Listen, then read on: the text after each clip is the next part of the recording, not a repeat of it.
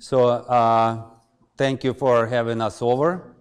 What I'm going to talk today about, not so much about technology, even though we were invited to talk about technology. I'm going to talk today a little bit more about how you achieve the best possible results for your environment.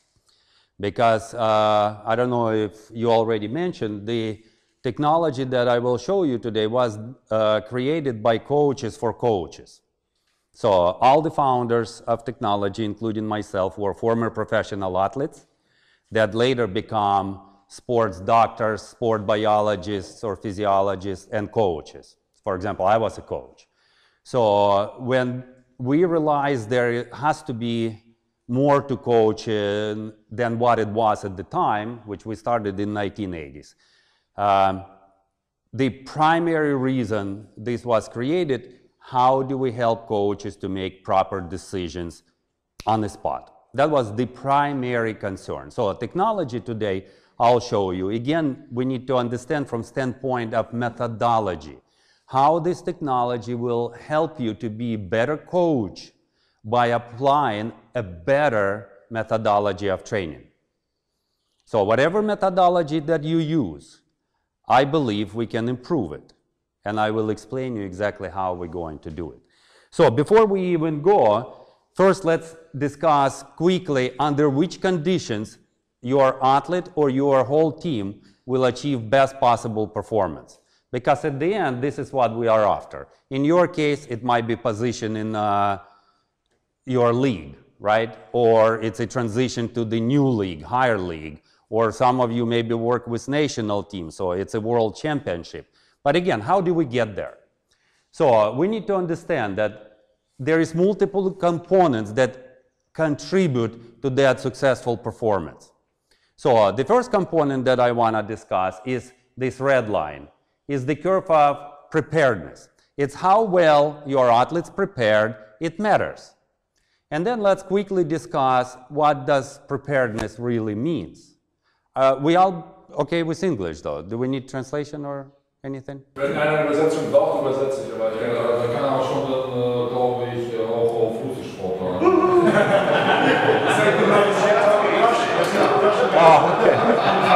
Russische Kollegen hier auch.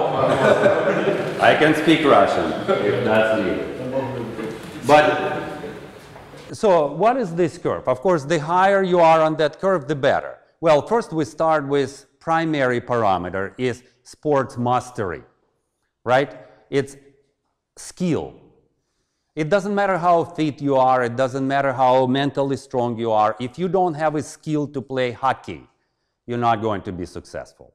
And that skill is almost impossible to develop in your environment, on a professional level. That skill was developed or searched for at the younger ages. So what professionals team do most of the time, that's the parameter they buy. So they go, they observe, and they say, oh, this is the people we want. And they invite them, they buy them. So this curve can be short-term, just preparation for the season and the season itself, or it can be long-term. Child enters your sport program here and retires here. So for children, development of a sport mastery is very, very important. For your players, already not so. There is not many coaches who can teach, for example, Messi how to play football. It's just not going to happen, right? So we find them, we bring them into our team.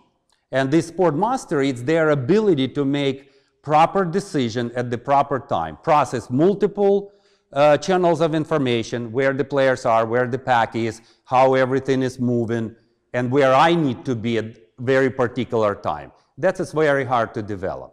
So you buy it. But in itself, if I have this ability of having a great skill, in itself it's not enough. So I can process the best way information, but if I'm not physically fit enough to work on this level, my ability, my skill goes off the field very quickly. As fatigue starts getting in, if the velocity is too high, right, I might be very skillful. But if I don't have physical capacity to sustain this level of playing, I'm not going to be successful. So physical is important. Of course, tactical, right? I can be physically fittest athlete or player. I can have tremendous skill, but I can't function within this group of people, right? That's why if you old Russian hockey or new hockey nowadays, you remember those combination of particular athlete in a crew were extremely important. Why? Because they could function as single unit.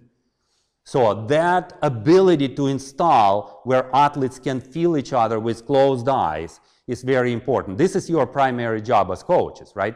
So you have to make them play together very well. So that's another component of this curve. And then, of course, mental and so on. There is multiple components. So what do you do as a coach? And probably not just you, also people in the conditioning world and medical doctor, all together, you are responsible for different components here. And by improving those components, you move your team up on this curve of preparedness. They get in better prepared and better prepared and better prepared. So that's fantastic, but doesn't guarantee you good performance. Unfortunately not. That's exactly the reason why we see in Chelsea that is very well prepared can lose to team of a third division. And it happens all the time. In hockey, it happens very often, right? Why did we, as a former Soviet Union, lost the Olympic Games to Americans? Were they better prepared? Absolutely not. They were not better prepared. But why did they win? So for that, we need to clearly understand, being very well prepared is not enough. You have to be very well prepared, but you also have to be ready. So this is the curve of readiness. It fluctuates all the time. The only time you're going to achieve optimal performance where you are very well prepared and you're ready. Readiness is purely physiological. Here's a very good example. I can take any team right now in any state of their preparedness, fly them around the world, and at that point, their readiness is low. Mind you, preparedness didn't change. It's still there, because all of this are long-term adaptations. You install it over a long period of time. They don't just go away, but the athlete's ability to show that level disappears because of low readiness. So we need to discuss today readiness. So how do we control readiness? Readiness we also can call cost of adaptation. That's the price they pay for everything that we do to our athletes. It's a physiological parameter, right? So here's a very good example. Of course, these three parameters interrelated: load, preparedness, and readiness. You as a coaches need to control these three parameters. If you are successful at controlling these three parameters, you will be very successful as a coach. Why is it important to control readiness? Because, well, this is what happens. If you continue to train people while their readiness, biological readiness, low, or in other words, levels of fatigues are very high, level of fatigue, level of stress, their probability, and we enter inadequate adaptation, they don't recover anymore. So their preparedness level slowly will start disagreeing as well. But that's exactly when we start having injuries and so on. But for you, again, we are only talking about how do we squeeze the most out of your team. Next slide, please. This is why readiness is so important. Let's take two teams, Team Red, Team Black. So let's say this is Real Madrid, this is some second division team. And yet, team that can, let's say this is readiness fluctuation in a better prepared team, this is readiness fluctuation in a less prepared team. In any given moment of time, right here, this team is untouchable. And right here, this team is untouchable. But at this point, when the readiness is not there, even less prepared team can beat them. And it happens all the time. All the time. So, even though when we talk about youth sport, it's very important to concentrate on their preparedness, in a pro sport, it's very important to concentrate how do you manage their readiness. When they go to the game day, you better be sure that they are ready. Because without this component, they cannot show whatever they have. They won't be successful. They can't show it, even if they have it. So, controlling of readiness will become one of the most important part in the professional sport. It doesn't matter if it's a Olympic Games, World Championship, or a season. It doesn't matter. So, now, understanding this, move next. Let's look exactly, what is it exactly we measure right now in the world of sport to determine what readiness is. We actually don't even talk about readiness. Honestly, most of the conventional methods are primarily designed to measure preparedness. By no means I'm trying to criticize conventional science. We are conventional scientists ourselves. But let's look at what you have to do. So if I need to make optimal training decision, what do we have? Subjective information supplied by an athlete. We always ask questions. How do you feel? Fill up this questionnaire. That's a great thing, but I can tell you exactly why it's not very reliable. It's better than nothing, but it doesn't tell me the whole story. There's no way athlete can communicate with you that his metabolic system is depressed. There is no way he can tell you his central nervous system ability to process information is inhibited. They can only tell you, I'm very tired, which is true, but by that time it's already too late.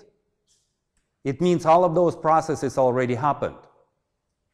So, information about training stimuli in characteristics, that's what you have. As a coach, what do? You say, I am creating training plans, so I know exactly what I'm doing, when I'm doing it, and how much I'm doing it. That information you have. You control that information perfectly. That's a good start. Performance analysis. So now we use all kind of stuff, heart rate monitors, lasers to measure lengths of strides, time they play, intensity at which they play through heart rate monitors and all of that stuff. Good information. Medical and biological testing. Well, absolutely. A couple times a year, you're lucky, you do some kind of lab analysis, right? So you do VO2 max or muscle biopsies or whatever that you do. We're doing it still too. And then, of course, all kind of field technologies. I can measure movements of my athlete from left to right, from right to left. I can see exactly how many times they perform attack on the goals. I can see exactly how many hits they had and so on. That's all fantastic. All of these, though, missing one very important part that have to contribute to management, true management. It's everyday physiological feedback or readiness concerning the athlete's state. So this is the information we need on a daily basis that can measure athlete readiness and give us very simple, very quick response. Here's the data and here's what it means. Now, the key question is, what does it mean? Because we can collect lots of data, but not every data going to answer these questions for multiple reasons. A, for example, we can do medical and biological testing, but you can't do them every day. Therefore, that's out of the question. We can't do it. We can do lots of, for example, blood panels tests. But if I give you as a coach blood panel with more than 100 different parameters, how are you going to understand this is, okay, how ready is my athlete based on this data? For that, we need to clearly understand the macro level parameters and macro level parameters. So micro level parameters, that would be the parameters on the cellular level. So for example, if I measure your hormones, saliva, blood, if I do muscle biopsy, all of these are micro level parameters. In itself, as to coach, they're not important to us. They only as important as their contribution to macro level. Macro level, it's a systemic level. It's the whole organism. It's the whole system. It's a cardiac system. It's a metabolic system. It's a central nervous system. Altogether, it's macro level. Why do we need that? Because the training stressor applied only to macro level, right? And the response to training stressor is also created only on macro level. It never created on the level of the cell or single hormone. They all contributors, but by no means they are responsible for creation of a response. So if we want to measure readiness and we want to actually understand what these data telling us, we need to measure macro parameters. Not the hormones, not the gas exchange. They're wonderful. But we need something that can tell us right away, this is the systemic functioning, these systems are failing, and based on these systems, the ability to perform certain type of training is limited.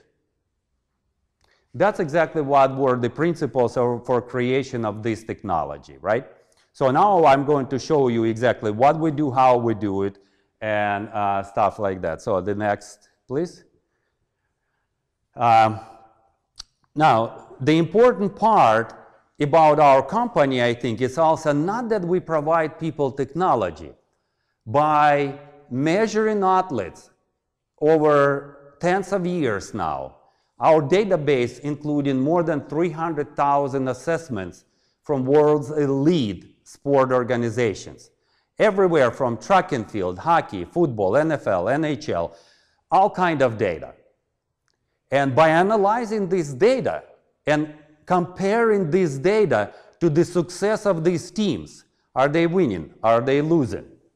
Are they getting injured? Are they not injured? Are their players dying from cardiac arrest? We have in our database all the way from people setting world records, all the way down to people dying from cardiac arrests.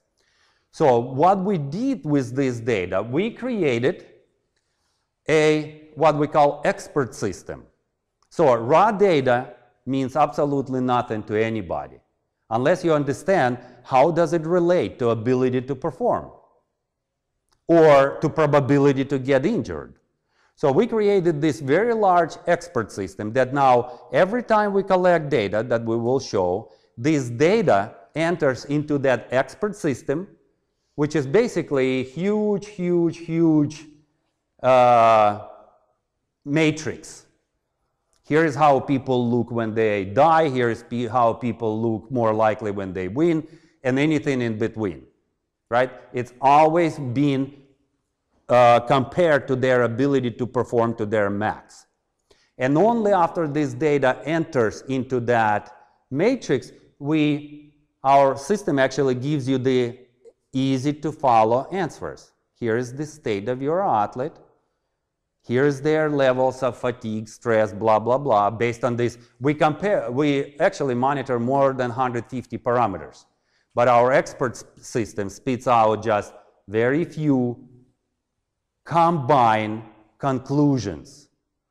So in particular, in this case, our conclusions follow two primary principles. A, by collecting all this data from different systems, from brain, from myocardium, from muscle, we identify the readiness of different biological systems to support physical activity. And from there, we do the next step.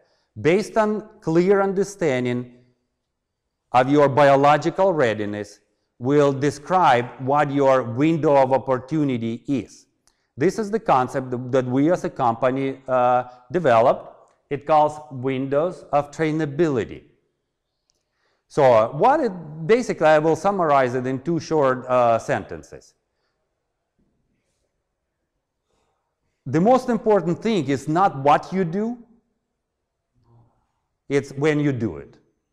So exactly the same workout today can produce terrible results and the same workout tomorrow can produce excellent results.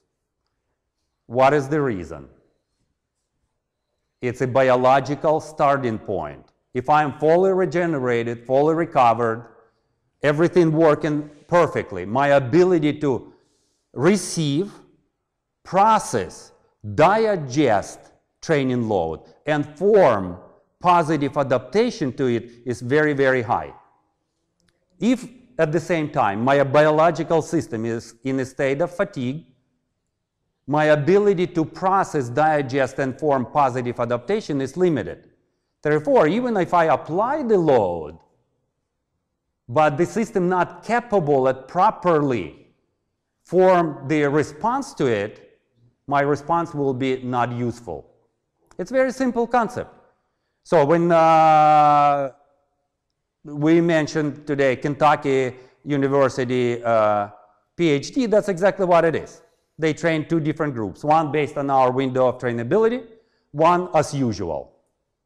And then they compared all the results, speed, power results, endurance results, all kind of results.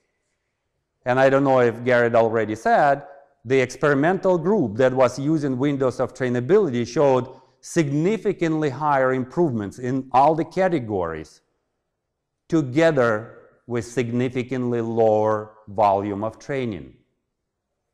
Because when their windows were closed, they stayed back and decreased their volume or intensity of training. That's that simple. But now, for us as a coaches, how do we manage it on a team level? So I can measure one person, fine. But you have to deal with probably 20, 30 people at the same time, right? So what I'm going to do now, I will ask Michael to actually use the test, real life test. Maybe you can plug it into... So meanwhile, while he does this, this is the primary part of technology. This is collection data. It might be looking like simple heart rate monitor, but it's not. This is a true ECG machine, mean high quality medical ECG grade ECG. It's also EEG machine, because if I plug this in, it measures part of EEG, or very slow physiological processes of the brain, and EMG machine, all in one. So we collect multiple points of data at rest. It takes only 3 minutes for an athlete.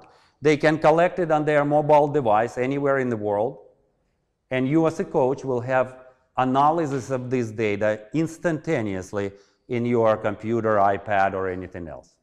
And it can analyze individual athletes of yours, or it can analyze the whole team at the same time. I'll show you in a second how it's done. So beauty of it is completely done at rest. So you can manage your people from anywhere in the world. The original system that we had utilized the real ECG machines, the real EEG machines. So it was a very large system. And we used it in many sports, right? With, back then you had to wire classic way, 12-lead ECG. You had multiple electrodes on the head. Now basically all of that can be done with this. Technology is a wonderful thing. And this ability we actually design, would be great if you can connect. Yeah. Or you can do it seating, it doesn't matter. We designed it actually, we started with English Rugby Union, because they said, well, fantastic. We worked with them when they won their World Cup in Australia. They said, this is all great, but can we give system to athletes themselves? Because our biggest problem always is, when they come to the camp for national team, we have absolutely no clue who we haven't. Some athletes come trashed. Some athletes come completely recovered because they didn't play lately. Some athletes come injured. Is there any way we can do things when we can track our athletes while they're outside our facility? That's why original idea of this was created. How do we miniaturize it and make it individual for players? And what you're going to see today is actually done together with another client of ours, which is football club Ajax. We went with them and we said, look, you have our professional system, and professional system is very medically oriented. It gives you all kind of raw data of all kind of parameters and everything. And they say, that's great, but most of the coaches, scientists understand this data, doctors understand this data, coaches don't understand this data at all. So we said, okay, fine, let's work together to create the presentation of data that will be suitable for all of your coaches, starting from conditioning people all the way to the head coach. So now this is the actual collection of data. So what we have here, this is a process. This is data collection for ECG, and this is data collection for EEG. So we're not using muscle tests right now. That will be incorporated a little bit later. So after this takes approximately 3 minutes, so please bear with us. And then we'll show you how data is processed instantaneously. And the same data can be looked in a different format on a coach's iPad or a Pro system. The Pro system is quite little too complicated, to be honest. We found for general coaches, unless you have either medical background or sports science background, that amount of data just not needed. So in this particular application, there is only data that can help you make your decision very rapidly, very quickly for whole team or one individual. So, good example, last Olympic Games, for example, using this technology, the Canadian teams were controlled from Calgary. So every time athletes tested, the data was available to scientists in Calgary. So they looked at the data and they would communicate with coaches in hockey to what to do, volumes, intensities of training, or substitution, which players more likely to show excellent performance, which players more likely to show decreased performance. So it's basically management. All it is, real biological markers, identification of how ready these athletes are to respond to demand, and based on that, a decision. So as we can see, ECG collection is done. Now we are almost here. So we found there is different, since he's tested anyway, there's different ways of how different clubs using it. Even though athlete can have it on their own phone, some clubs prefer athlete not to see any data at all. So as a coach, you can choose on your iPad, I don't want them to see it. So they will see this data, but no conclusions of any kind. So you are the only one who knows exactly how they are. Second, some coaches don't trust athletes to collect data at home. In that case, the athlete has to come to the facility to be tested under supervision of coach or scientist or conditioning coach or whoever. So that's, those options are open. And we found actually there is natural progression. For example, in Ajax, they started testing them right there in the facility, but now they allowed in players to do it all on their own. So by the time they come to practice, and this has one very positive thing, because if they just test themselves before practice, you have that window of 2 hours, right?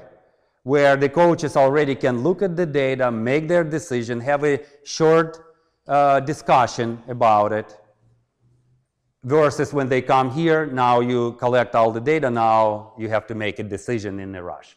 So this is the information, just a second, maybe first screen. This is windows of trainability. for individual. Now, ability to develop endurance, ability to develop speed and power, ability to develop strength, and ability to develop coordination and skills. As we can see in his case, ability to develop endurance and strength, windows are completely open. Speed and power and coordination and skill, somewhat limited. So this, there is explanation why. Okay, can you close it, please? And can you switch to the next screen? So this based on his contributors, the state of his central nervous system, state of his cardiac system, and state of his metabolic system, which in all cases, all three systems appear to be in a good state. Not optimal, nevertheless, good. His ability to perform at high intensity is reasonably good. The only area not advisable is anaerobic development area. This is heart rates. How we do that, our technology by analyzing biological parameters also on a daily basis defines your heart rate at an aerobic threshold. So we know where it is today, if it's going down, if it's going up. And based on that, it calculates this. Of course, these contributors are calculated individually from different assessments. So this is his behavior over the past week. So green area, yellow, red. This is central nervous system. Now, this is, in my opinion, we found, and if you're interested to stay later, I can show you research we published in European College of Sports Science last year. This parameter was the best parameter. This is a very slow physiological processes of the brain. So DC potential as a general described by science as a system that allows human organism to adapt and compensate for environment. So what do you do in hockey? You create environment, right? And you throw them into it and you hope they become better. So their ability to adapt to that environment you create, training session, will be directly linked to the functional state of their DC potential, or their ability of central nervous system to process information and form proper response. So this parameter in particular in that research show highest correlation for performance of quarterbacks in a football NFL environment. So when this parameter is high, their ability to make proper decision, execute the throw precisely was very high. These parameters start coming down, the amount of mistakes they start making rises substantially. So we don't have any research done in hockey yet, but we have research in football, rugby, NFL, American football, track and field. I don't see it's going to be boxing. I don't see it's going to be any different in hockey. But okay, next. This is cardiac and autonomic parameters. Next. And this is metabolic parameters. In particular, their aerobic readiness, their anaerobic readiness, and their metabolic efficiency, or how well the body will respond to metabolic demand. And then, of course, you might never look at it, honestly. You might never even look at this, because now we're going to show you how the coach view shows the same data. Because this athlete can have themselves, their conditioning coach can have it, but when we talk about, so I know we probably short on top, yeah. So, and can you then go next? So this is what allows us to do that. There is a cloud, so every time athlete collects the data, it immediately enters into the coach computer. Keep going. So you already seen this, simple, keep going. So this is everything that coach can see on their iPad. You can go as deep as you want into your athlete or your doctor, right? Or, keep going. So this is a different type of training solution when windows are completely open and when windows are almost closed due to the contributors. But the most important, yeah, move. So this is all the data that can be, keep going, keep going, keep going. Here we go. So a coach can look at whole team very quickly. This is the people that did not test it today. This is the people who have no limitations, so it means they can perform to their highest capacity. And this is the people whose windows are sub-open. So what we've done in professional sport very often, then people can be trained. The solution is entirely up to you. We're just telling you. Here's the people that will respond to training very well, with probability of injury very low, and whatever task you put on them, challenging task to learn new tactics or stuff, they will be very successful at forming that adaptation. This is the people that can still adapt to lots of things you do, but not as efficiently. We can determine exactly how. And this is the people, for example, if they're in red, which I hope you don't see it often, but you do. Sometimes people get sick. Sometimes people develop arrhythmias and so on. So a system will pick it up. We are not diagnostic tool.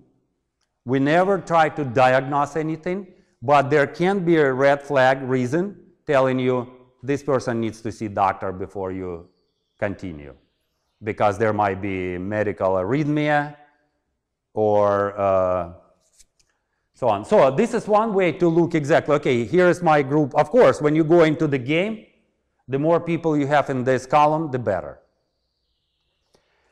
And then the other way, if I just looking at this data, again, team by overall readiness. So it calculates average for the whole team, and it calculates each contributing system. So you can know, okay, most of the team shows significant decrease of central nervous system functioning. Everything else is absolutely fine, but this is the limitation, right? Actually, you can click on CNS right here. We can do it, this is a presentation, and it will rearrange all of this. So which means then you know, if CNS is a limiting factor and you have a game tomorrow, you better do some kind of activities that allows you to stimulate and recover that component before the game. And here's another thing that we do with our clients. Once again, we are not only a technology company. We have multiple coaches all over the world, world's leading coaches affiliated with our company. If we don't have the answer for you, some of our users will have the answer. What is the best approach to change this condition rapidly? So this is on the technology side itself. But again, the most important part now, how do we manage everything? So one of the research we published last year, which was done in NFL, whole season, right? We did whole season.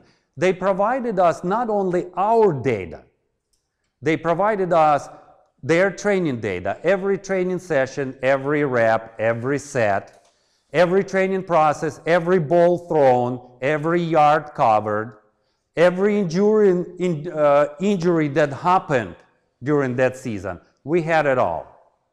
In fact, we had more than 84 parameters to analyze for 7 months. 184 parameters multiplied by 25 people, multiplied by 7 times. This is the amount of data we're capable at analyzing. I will only summarize the most important part. The readiness markers, the biological, internal markers, constantly showed us the best predictors for performance, injury, and winning and losing. So why? I can explain that in a very simple term. Those of you who want to see the actual study, we will be happy to provide. Very simple. It's not what you do, it's how your body responds to it. So we can have exactly the same load, you and me. I'm in a level of fatigue already, you are not, so I can measure the load, no problem. According to load, we did the same work. But the cost is different. My biological cost is huge. You are fully recovered in 2 hours. So when injury happens, load is not a predictor. It's a bad predictor. When injury happens, it's actually the biological cost or that readiness that becomes one of the best predictors. And we already prove it. This is how we study all the contributors to target. So we basically now start helping teams to optimize not only biological markers, but everything they do. For example, I will introduce you quickly to the study we're going. Are we still okay on time? I will very quickly introduce you to a study that we actually presented this year in European College of Sports Science. This was last year, the NFL. This year we publishing research with one of the premiership clubs in rugby. So next. So this is how do we help people to optimize training process. Now we know what you do, assuming you want us to know. It's entirely up to you. Now we know what price you pay or your players pay, right? Now we can optimize. We can tell you, when you do this, you're more likely to win. When you do this, you're more likely to lose. So here's how we do it. Go ahead. So this is what we do. So we collect daily data. So coaches just collect the data, right? Then we use a nonlinear type of analysis of this data. We use in Bayesian networks, right? That analyzes relationship of everything to everything, basically. Very simple way. Then we create a model, prediction and conclusion, solution and optimization, and it's constantly going this way to optimize result. Example of this process. Go ahead. So this is all the data that we collect: anthropometrical, physiological, training load, training description, player profile, performance. They provide us all this data. They record it anyway, right? This data done by our technology. Then we prepare the data, then we understand all the, in this case, it's actually a smaller case than NFL we did. It was only 75 variables and 362 samples. But still pretty. Then what we do, we combine our knowledge as coaches, our knowledge of biologists, we have mathematicians. We combine all this data, we use in machine learning, but under supervision of biologists, coaches, and mathematicians. Because we create the basic model of what's happening in your team. So we know exactly how everything you do is related. What they eat, how it related to physiology, how physiology is related to their training, how training related to their performance. By the way, most of the coaches never need to know that. I'm just showing you how we do it. Solution is actually quite simple at the end. But this is the process how we get to simple solution. Next. So this is, for example, task for us. First, we need to understand what are primary contributors for this team of winning or losing. For them, it was very clear. Hours traveled was one of the biggest contributors that make them win or lose the game. It's England. They travel by bus. Work capacity test, it's a fitness test that they perform. And tackles, number of tackles. As long as those parameters were within certain norms, they were more likely to perform successfully. But for example, the solution here is you can't change hours travel, right? You can't, I mean, unless you fly, but it's also prohibitive. But the next case, we analyze what functional state, what physiological parameters can compensate for those hours traveled. Can we change physiology in such a way that will minimize the impact of our travel? And we found, yes, in fact we can.